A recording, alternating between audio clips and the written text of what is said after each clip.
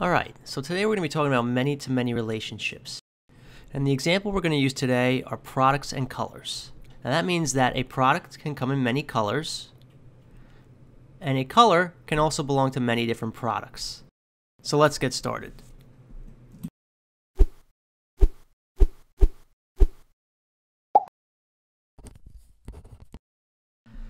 Alright, now today we're going to be talking about many-to-many relationships, and the two attributes we're going to be using are product and color. And as you can see, I have them on the screen here. These are the two attributes we're going to be working with. Now to start things off here, I'm going to bring up the product attribute editor. I'm going to show you this is mapped directly to its lookup table and to the fact table, okay? And the same thing for color, it's mapped to its lookup table and the fact table. Now to start things off, I did not set any relationship, so there is no many-to-many relationship set, and we'll get into why, and I'll show you what happens when you do set that, and we'll get into all that. But for now, to start things off, there is no relationship set. So now let's run a report and let's see what this looks like. Alright, so now I have a simple report here on the screen with product and color, and now I'm just going to add my order quantity metric, okay, and we're going to run this report. And you're going to see the results we get. We get all of our products and the colors and the quantity that we sold, okay?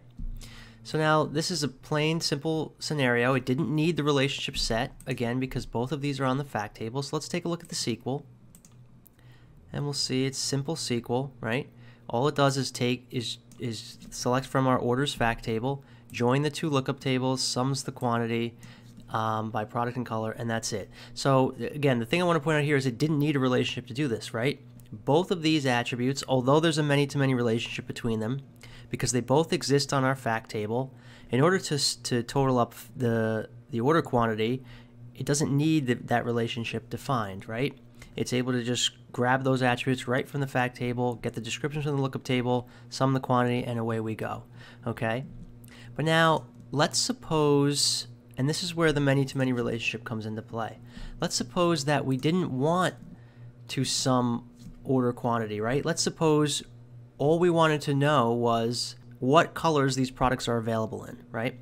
So this query, this report is not going to do that for us, right? This is going to tell us what colors these products sold in and how much sold, right? But if we wanted to know what colors they were available in, whether they sold or not, this is where the many-to-many relationship comes into play.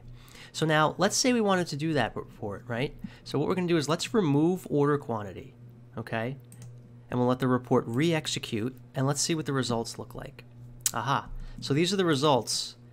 So as you can see, every product has all the same colors. Let's take a look at the SQL and see why. This can't be right? So let's look at the SQL. And you'll see here, it's doing a cross-join, right? It's just taking the colors, cross-joining to products, and that's why we're getting those strange results, okay? So this is where the many-to-many relationship and defining that relationship and that relationship table comes into play. So let's take a look at what that looks like. Alright, so here we are back at our attributes, and we're going to we'll edit the product attribute, and we're going to set the relationship to color as many-to-many. Okay, so we'll go down and we'll to our children, and we'll add. We'll select color, click OK, and we'll set that relationship type as many-to-many. Okay. Now notice we only have our fact table in our drop down here, right? So in other words, that's the only place that product and color exist together, right? So that's the only table we can choose here. Okay. So we're going to go ahead and do that for now, and then we'll go ahead and I'll show you how to do this properly. Okay. So we'll save and close that. We're going to refresh our schema since we updated it. Now let's go back into our report.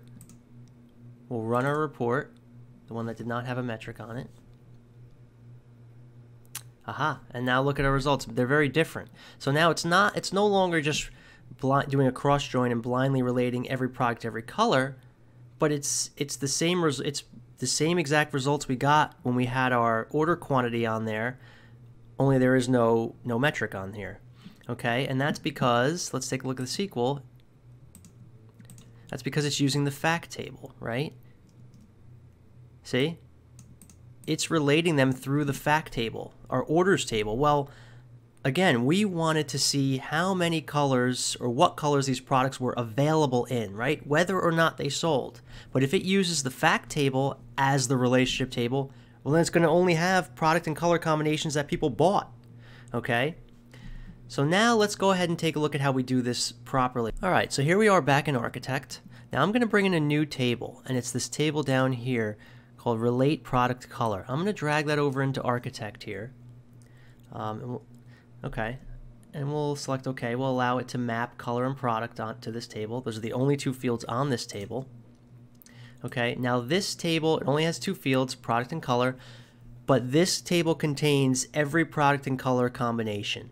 Okay, so now we're going to save and close this. So now the next thing we're going to want to do is, before we run this report, is we're going to want to edit our attribute again. So we'll come down here, we'll click edit, we'll edit the relationship. So we're going to edit this relationship, and instead of using the fact table as the relationship table, we want to use the new table that we just brought in, relate product and color. Okay, we'll save and close that. And now we'll refresh our schema since we just modified it. Okay, now we'll go back to our report, and let's rerun our report, and let's take a look at our results. Okay, so now you can already see we get many more products and colors, right? So now this is, even though these product color combinations haven't sold, whether they have or they haven't, that's going to display here. Okay, so let's take a look at our SQL and make sure it's working properly, even though we can tell it is. So we'll scroll down, and yes, indeed, you can see it is no longer using our fact table. It's using the two lookup tables to get the descriptions and our new relationship table that contains our product and color combinations. Okay, so hopefully all this makes sense, and this kind of explains many-to-many relationships using a classic example. All right, so that'll do it. Please don't forget to like, subscribe, and hit the bell, and also check out jamestechtips.com for more BI related content, and thanks for watching.